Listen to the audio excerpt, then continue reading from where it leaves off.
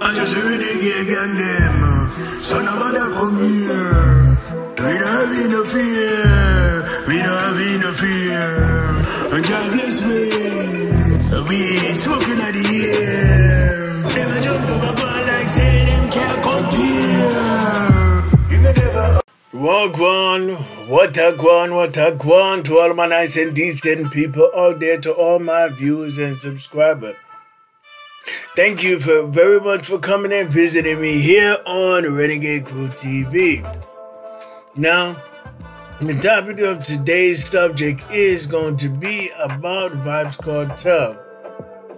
And I know many of you out there are questioning and have this same quandary.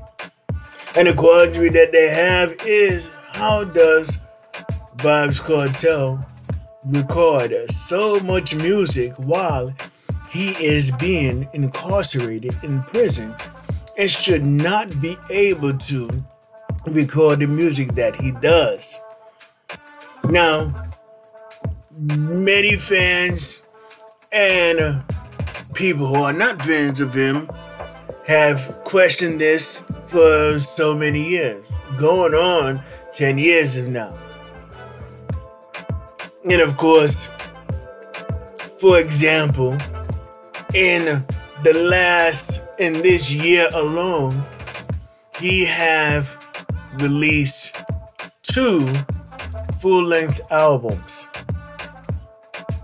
and has also released more than,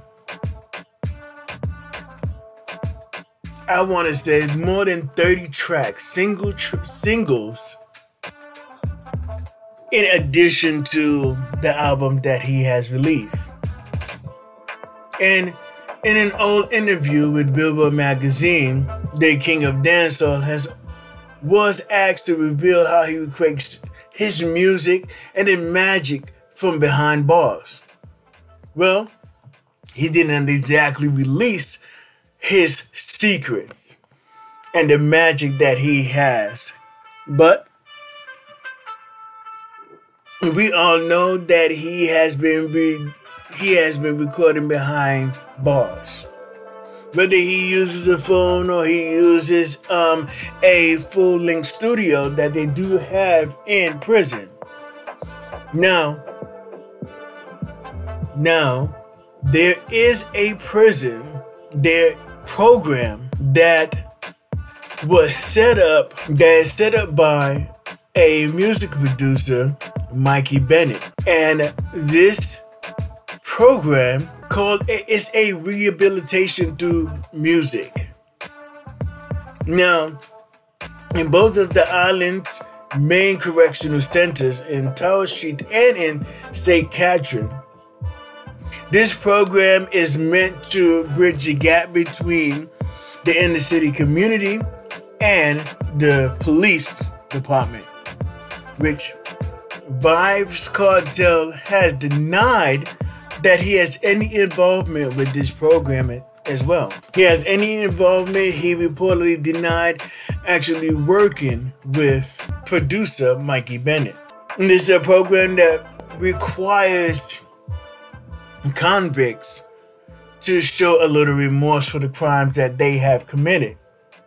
But you know that Vybz Kartel has a starch and focus for the appeals that he has filed within recent years to be released.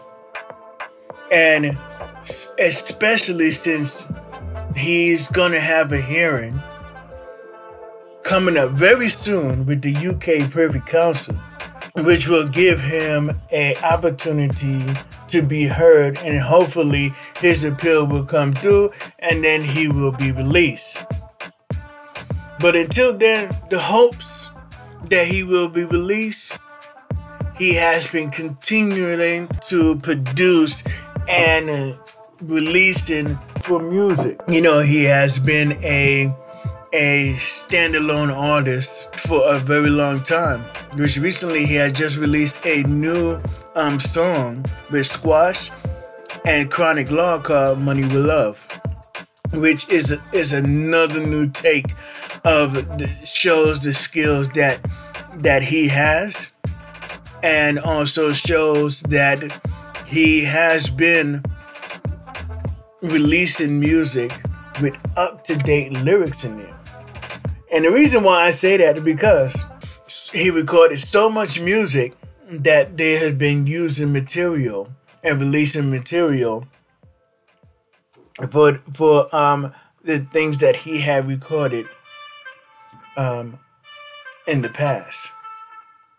But we can all hear from ourselves that the lyrics that he has in these songs are way more up to date than something that he may have done in 2009, 2010, and also in 2011. And I'm not even gonna go at least and talk about anything before that time. Because 9 years is a long time. 2010, that's a whole decade. You know how much things has happened during that time. So the mystery of how he released so much music and the magic for this can still be a mystery, which we all know is not really a mystery at all, is it? Because there's only one or two ways that he can do it. He's either going into a studio, or he's actually going on the phone and he releasing the music in that way. But I want you to go ahead and comment down below. Tell me, what do you think? Do you think he has been doing the music?